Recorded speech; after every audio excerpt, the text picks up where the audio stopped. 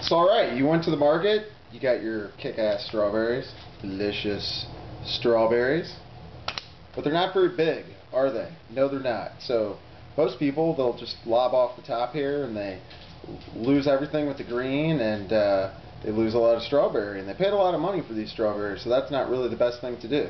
So the best thing to do is to get yourself a serrated knife, Forstner, with the nice serrated edge. And so then what you do is you take your strawberry and you actually rip off all of that green, and so then you still have your little root end.